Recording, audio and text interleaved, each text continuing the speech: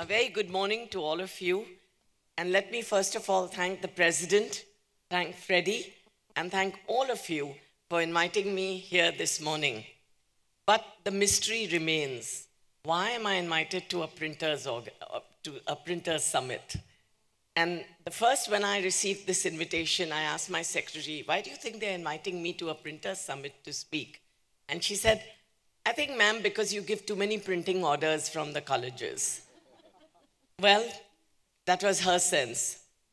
But when I met Freddie and I met the president, I said, it will be my privilege, indeed my privilege, to speak to such an august audience like yourselves who have created a beautiful world for all of us. Because if I didn't have the prints in front of me, if I didn't have, those beautiful pictures in front of me, I don't think half my life would have been as successful as this. And I must say that every time we went abroad, we used to collect brochures from the universities, and all those universities have now said, everything's on the website, everything's on the website. But I think it'll never take away the charm of having a printout in your hand and actually relaxing and seeing it and reading it. And I think I will never give up on the print industry ever. But it's interesting to see how when I was leaving, yesterday, late evening when I was leaving, I had this young students with me, and one of the students, I said, you know what, tomorrow I'm speaking at the Printers Summit. And the others felt, okay, it's okay, but this young boy tells me, Printers Summit, please tell them a message from me. He's an 18-year-old, all right? And he tells me, please tell them a message. Tell them that next time I want my question paper in 3D printing, and that all my letters that I write to my girlfriend should be in invisible photo ink so that my parents cannot read those letters. Well, the 18-year-old is giving you a strong message, right? That this industry is transient. You have to move and you have to change. You have to go from 2D to 3D. You have to go into photo ink, invisible photo ink, and all this, which I didn't know myself. How do these young people know even the latest in what's happening in the printing? So this is a bigger challenge for us, because the challenge is that I have to make my education as transient and as modern as possible for them to be able to match all their businesses and do the new things they're doing. So I just wanted to say that how did I, first of all, get into the teaching profession? Because I was doing my master's at the Sydenham College, and I'm sure there must be, over the years that I've taught at Sydenham College, NM College, and at HR College, I would have a number of people here who would have gone to these colleges and had some interaction with me. Are there students here from my past colleges over here? Well, there are. I'm so happy to see this. And I think the students make the teachers, so I have to thank the students for being such wonderful students that they have been. But I have to tell you this because I must share why I didn't get into a business or I didn't join a corporate, and that was because when I finished my Master of Commerce at Sydenham College, that was among the first years when Sydenham College has started an MCom in the day, and I was the first fellow of the MCom, and that MCom made me teach my juniors. And can you imagine who I must be their same age or a year older? I used to teach Rakesh Junjunwala, Uday Kotak, and I used to have all these young Darab Davar and all these young people in the class. And you can imagine how difficult that situation was. There was no way that I was going to look at teaching in any way, because these students were much smarter than I was. So when I finished my Master of Commerce, I was told by Hindustan Levers that they were only accepting MBAs till then, but they also wanted to look this year for an MCom. So I applied to the Hindustan Levers. At the same time, Principal Bal from Sydenham College sent me an invitation to join Sydenham College as the lecturer. So I had this job already in hand, and I went in for my Hindustan Levers job. At that time, it was the most coveted multinational to be a part of. And there was a 7-tier interview system, 3 months of interviews. I had not studied for my MCom as much as I studied for that interview. And I went through all the 7 interviews. The last interview was just with the managing director to say whether I'm accepting the job or not. Just the day in the morning when I'm leaving to say yes to Hindustan Levers, and I'm at the door, my mother came to the door to say bye-bye to me, and she just whispered one sentence in my ear. And she said, "The returns you will get from the smiles of the students will go far beyond the returns you will get from selling soap, detergent, and shampoo." And I didn't go for the final interview. I just sat downstairs in my building, and I didn't go, and I became a teacher. And now it's been over 4 decades of teaching. Then I had the privilege of becoming the principal of HR College. For over 25 years, I've been a part of HR College. And I'm so happy to say that even today, HR College is the highest accredited in India with a 3.57, 8.9 on a 4. And the wonderful students that I have had there. But I think what's most important is that this whole journey of academics has been a passion. And I think one of the things about your own summit is passion and creativity which drive change. And I think for me too, passion and creativity has driven a lot of change. But we've done, so I think the most important thing then was that I think this is something we all know, that India's future is shaped in her classrooms. And I think we have to do a number of things that we move from passion to compassion.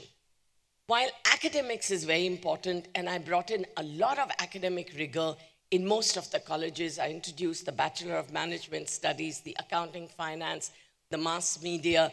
We introduced a number of courses at the university. I was a part of the University Board of Studies. And of course, I got appointed as the Sheriff of Mumbai when I took delegations to different universities. We looked at internationalization. But one of the things all through my career I have been very, very, very, very passionate about is being compassionate. And the only education that I have really worked hard for is to see that every child in my college is sensitized to the fact that the people outside that classroom are not as privileged. If every student can just get that responsibility, that I have to be the responsible citizen, I'm the one who has to take the India forward. There are 2 Indias living back to back, and I'm sure the Japanese would know this. And India in the 18th century and India in the 21st century. It's the 21st century India which is sitting here, and my students and privilege who have to take the 18th century ahead. And we introduced, I made it mandatory. The degree came from the University of Mumbai, but I made it mandatory that I will not give you that degree till you have done one project in NGO. Everybody told me, oh, they'll give you fake certificates and so on. I said, it will touch one heart. That's enough for me. I just want to tell you, ladies and gentlemen, I was so happy when my students started Project Chirag. Project Chirag was something where they wanted to go out to the villages, and villages not too far away from Mumbai, which did not have light, and they introduced solar lantern. See how they did it.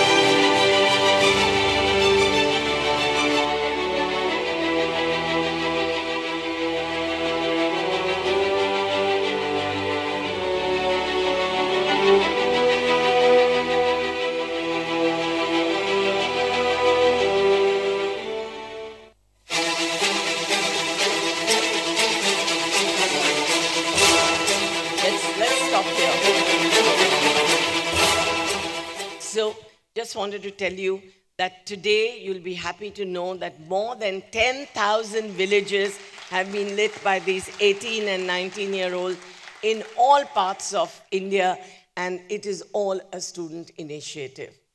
Let me tell you that while we were doing these, there was one young man who was working with the dumb and the deaf.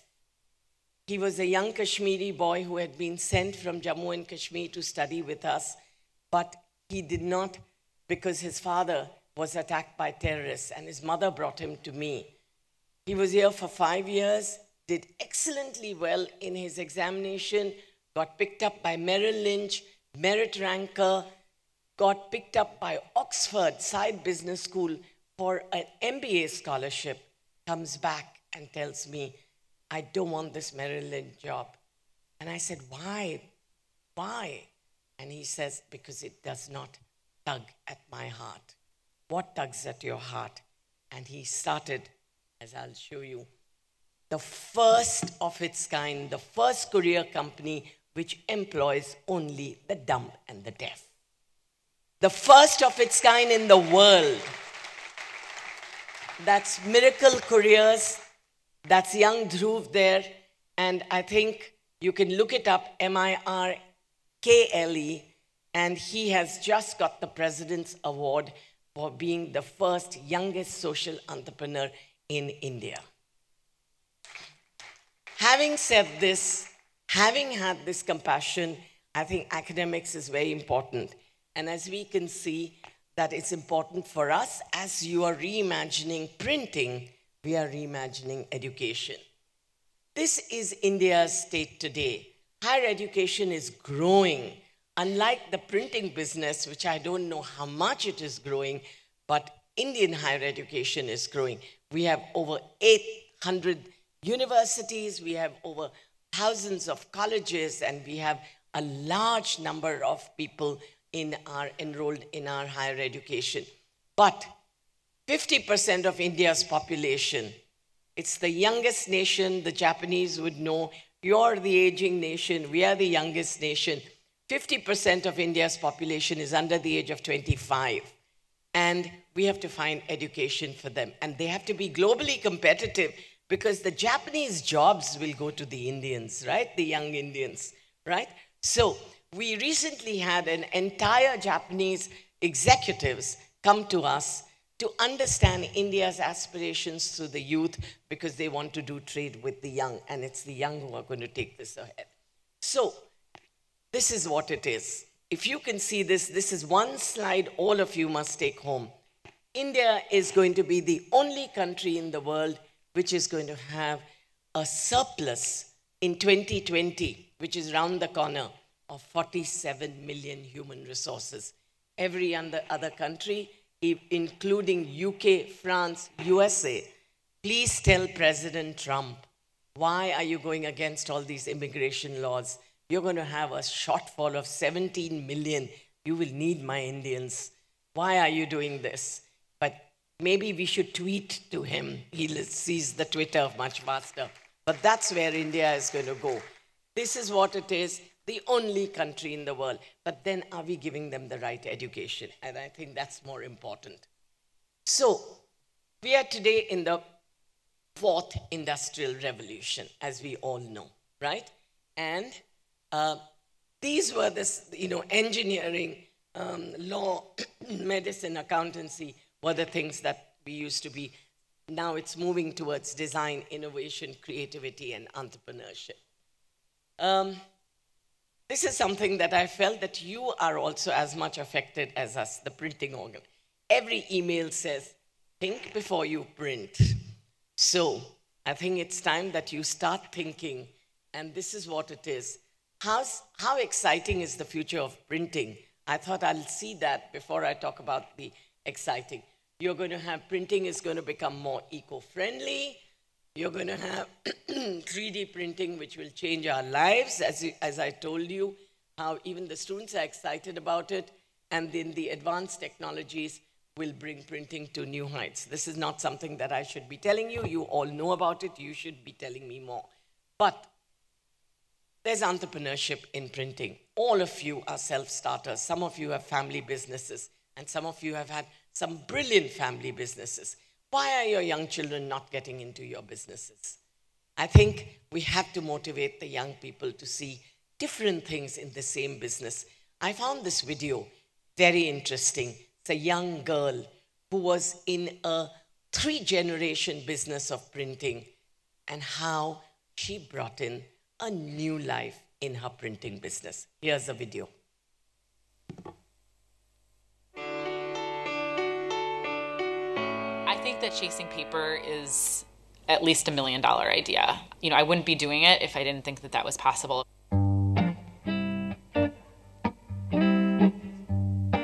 I've spent my 20s traveling, living in different cities, a lot of different apartments. Chasing paper came from me wanting to customize my own space. Removable wallpaper, you can put it up, take it down when you leave. It's easy to install, it's easy to take off.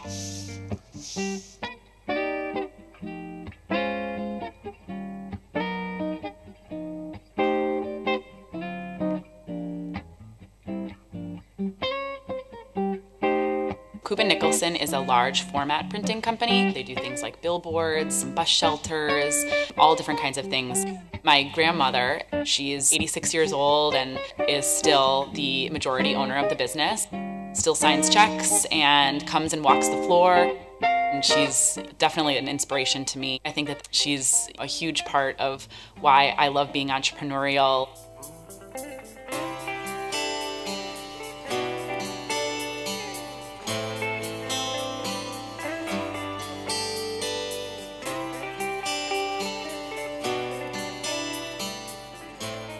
National Geographic gave me, I think, more of the confidence to want to go out and travel and see things for myself. So I quit my job, I sold all my furniture, and I decided that I would backpack Asia for 6 months.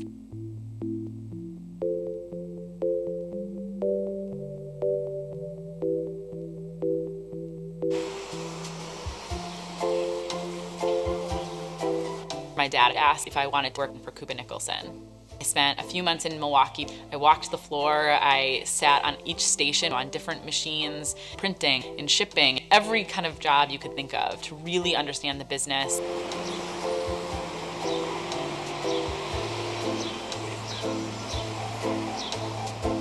I'd been doing a project for a friend. I created these wraps for these poles in her offices. Kind of started this idea that people might want to buy this. Young people can't necessarily afford art, but people want to customize their space.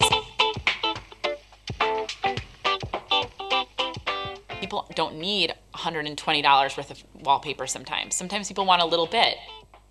We sell in 2-foot by 4-foot panels. If you have just a small job that you need to spend $30 on, or a large job that you're spending $300 on, you can do either and everything in between.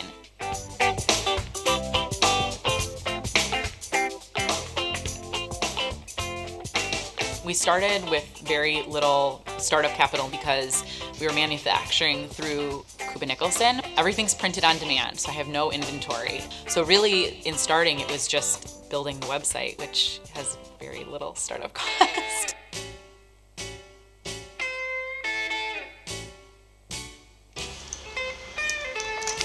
I'm just calling about the editorial shoot and what you guys need for samples.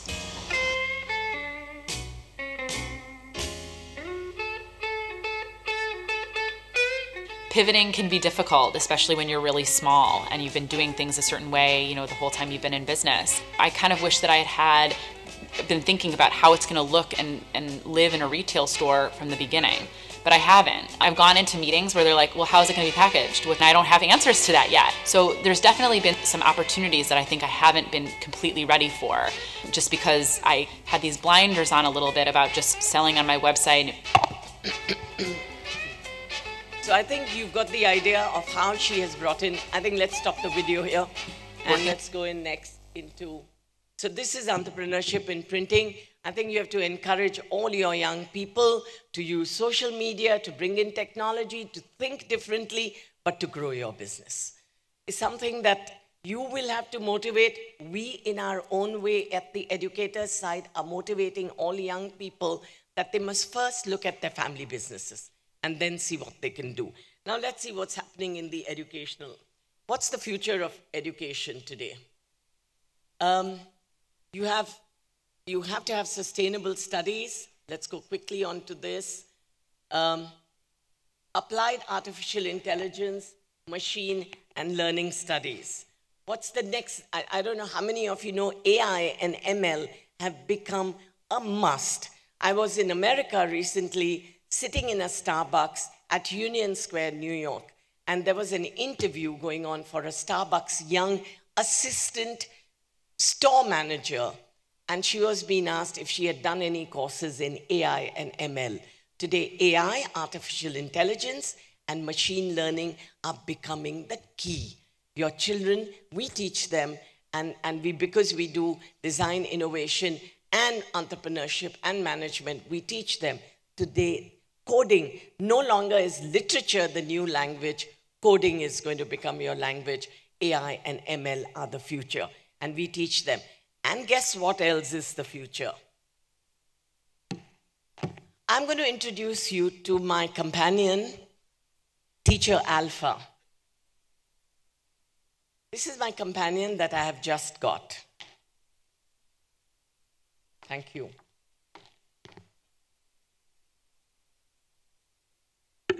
So, this is Alpha. How many of you have seen Alpha? Anyone? No, because Alpha is my companion. Now, when I teach in a class, Alpha can actually program my whole lecture.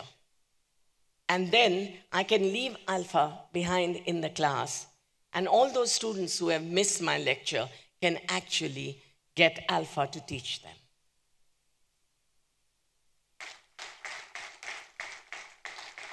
Today we are having the Vice Chancellor of the University of the Deakin University, Australia, coming in. Who do you think is going to give her a tour of our campus? Alpha. Alpha gives tours to my students and parents of the campus. A third thing, the next time you invite me to give a guest speech, who do you think will come to give the guest speech? Alpha. Thank you.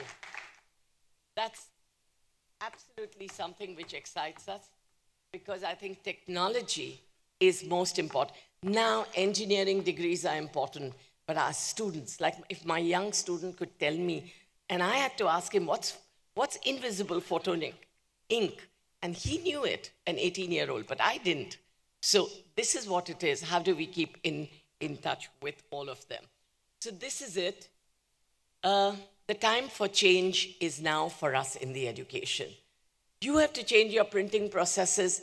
I have to change my curriculum. I have to change the way I teach.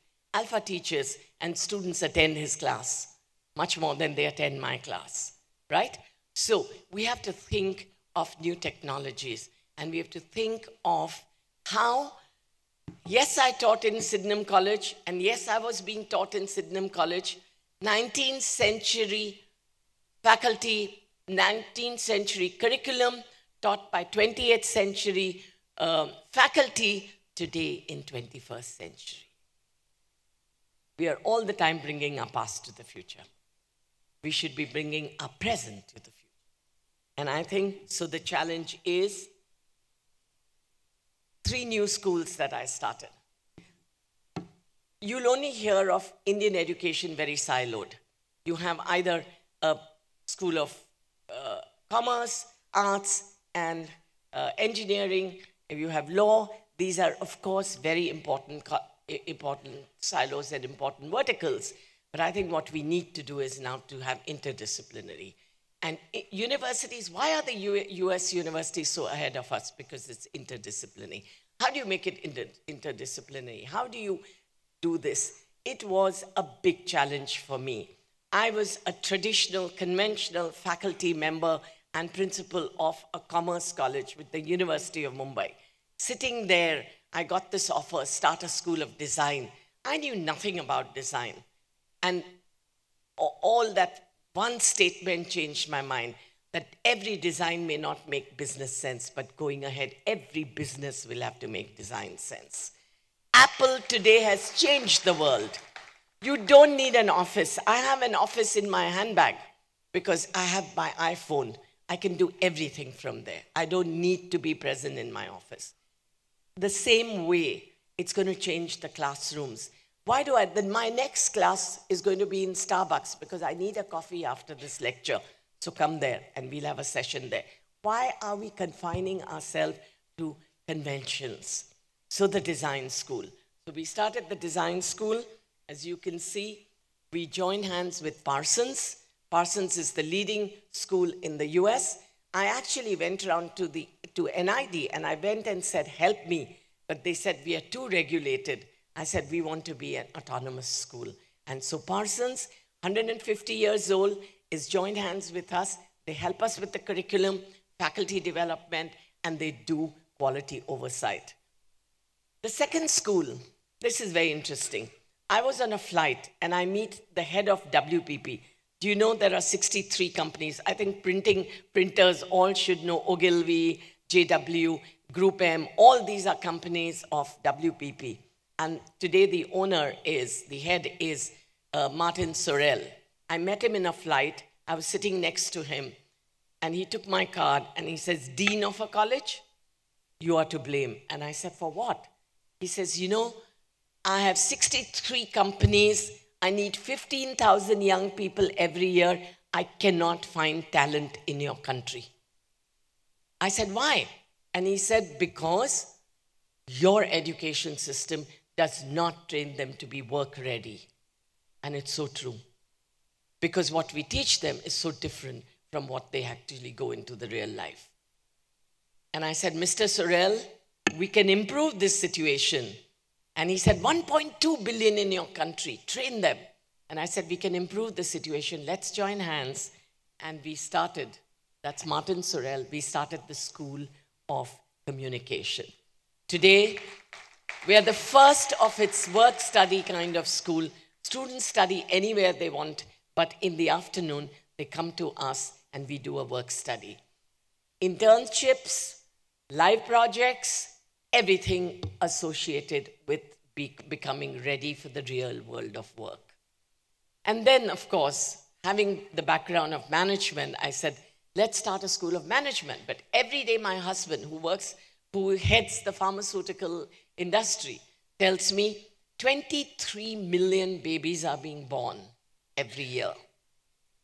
Less than 1 million jobs are being created. You are creating lawyers, accountants, managers at HR college. Where are the jobs of the future? Create entrepreneurs. And so we have become the first school of entrepreneurship, which was inaugurated by the chief minister.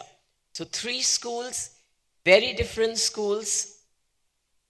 Very interesting assignment for me. I would just say that I have to thank, I think there's something gone wrong with the clock. I know by my time that I've finished my 45 minutes.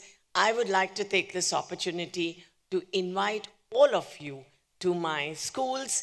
Come and see how differently we've created the schools. Our schools have 30% of our curriculum is based on compassion. They have to work projects outside of the school with those who are less privileged. Some are working with the Cancer Society, some are working with the municipal schools, some are doing different things, working with road safety, anything, but they have to work for the country. They have to give back. That is the best education we can. They can learn math. Even my alpha can teach them marketing that I teach in the class. But they will never be able to learn the right values and the responsibility unless they go into the real world. And let me tell you, our latest program that we have just introduced, yesterday we got an email from Wharton to say that they are sending 3 top faculty to observe our program. What is that program? Students have to do 10 hours. Where? We've always talked about the rich adopting the poor. We've reversed everything. We've disrupted education. Let the poor adopt the rich. And so, for these 10 hours, what happens? 10 hours, a student of mine who goes after a lot of interviews, screening from us, the right student, has to be adopted by a slum dweller for 10 hours at a stretch. We have got counselors, school counselors who will go with them. We have checked out the families. We are working with a slum. And in each of those, for 10 hours, the students have to be there. 2 students have just finished their assignment. One of them, when he went into the slums, had to just help out the lady there, and she had an older mother-in-law and 2 little children. The older mother-in-law started having an asthma attack. He had to find a hospital. He had to take her to that government hospital. He had to get her admitted to that hospital. And then he had to come back because the young lady had to go to meet her mother-in-law and be there. So he had to look after 2 little children. Let me tell you, the children are survived. The 10 hours have gone through. And you know what is the first thing he came back and he told me? He said, "Ma'am, I cannot believe that there can be a world like this outside our homes. World that is so deprived. How can we be living? This is one day." And he says every time a child cries, he's now sensitive to that child because he knows he had to put up with 2 children. If I have given that education to these students, I think I've done the best. And ladies and gentlemen, just want to end with a video which shows our facilities, our schools, new schools. I would take this opportunity to ask the president that we would like to host you. If you want to have a program, Freddie, if you want to do anything there, we have now 2 incubators. We are incubating entrepreneurs. We are incubating fintech operators. Please come over and see our facilities. Be a part of it. It's at One India Bull Center, and it's 750,000 square feet for all these 3 schools. I'm really privileged because in HR College, I had 18,000 square feet for 7,000 students. I still produced great results. I hope 750,000 square feet will produce the leaders that India needs. Let's have a look at the video. Our philosophy is based on DICE, which stands for Design, Innovation, Creativity and Entrepreneurship, which I believe will be the key skills for economic growth for a new India and will catalyze job creation, the urgent need for our nation. I am glad to know that all the 3 institutions, the Indian School of Design and Innovation, ISD, WPP School of Communication, and the Indian School of Management and Entrepreneurship are leading the way in redefining the delivery of higher education through the DICE ecosystem. Not imagine what they are trying to explain. And I do agree now that unless you see it, you won't really be able to figure out when you talk of all the good things that you've been doing. Seeing is believing very clearly, and it's been a very, very exciting journey through the ISME and the School of Design and Innovation. And truly what you've created here is what this country needs, something very new, something which is very relevant to today's times. I would compliment you here for being actually way ahead of us in the way that you're thinking about education. We've had several students from the Indian School of Design and Innovation successfully transfer to our campus in New York City. This is the 3rd time that I've traveled to India, and each time I've been able to visit ISD and their wonderful hosts, and getting to meet their wonderful students is really an amazing opportunity for me. They're truly doing really great things here and getting to experience a kind of education that's really unique to India. If you're looking for a career in advertising, if you're passionate about creativity and consumers, if you really want to get the best of theoretical knowledge and real practical sense, ISD WPP is the place for you to be in.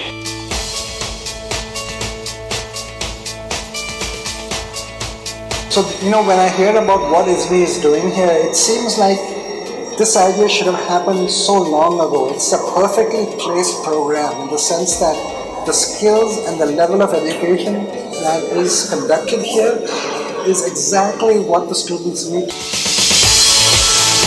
A great concept whose timing is perfect.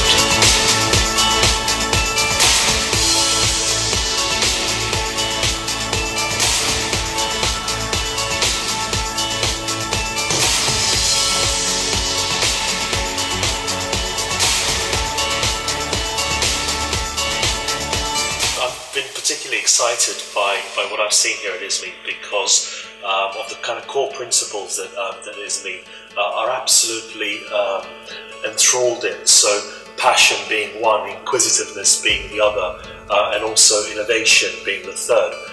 And these can be seen as an integral part of everything that ISME does. So, for instance, flexibility in the timetabling, inclusion of value-added lectures, opportunities to engage with 109 corporates in the same building. This is really, really exciting stuff.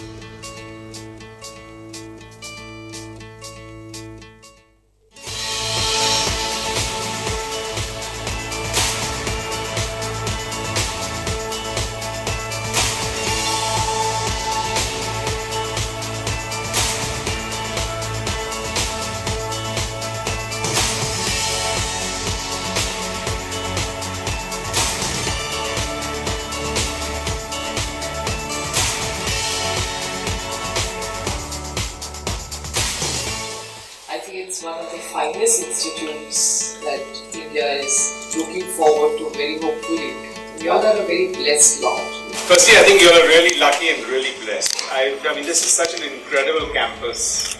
I can imagine for all of you all the vitality, the energy, the open glass spaces, the collaborative workspaces. There's so much of thought that's gone behind planning for all of you all to become better learners, and at some stage better mentors and better teachers to others as you go forward. You have suggested me one disruption of creating a university like this, and I assure you that I will very soon look into it.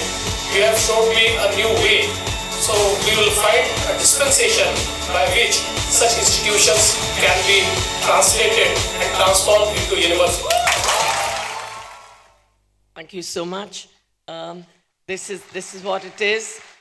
We need all your blessings because we need good wishes. We are about to become a university, and I think it will be the first innovation hub in the urban innovation hub in Mumbai, and I think I would like to welcome you for this. We have disrupted education in an innovative way, just like all of you are disrupting the printing business. So I think we need this good luck. It's been just the change of a mindset from being the conventional education to a very innovative, dynamic model. And I'd just like to say that there's one thing which my mother used to always tell me, and I'm going to share this with you. Soch badlo, to sitare badal jayenge. Nazar badlo, to nazare badal jayenge. क्यों रोज किश्तियां बदलते हो दिशाएं बदलो तो किनारे बदल जाएंगे. Thank you.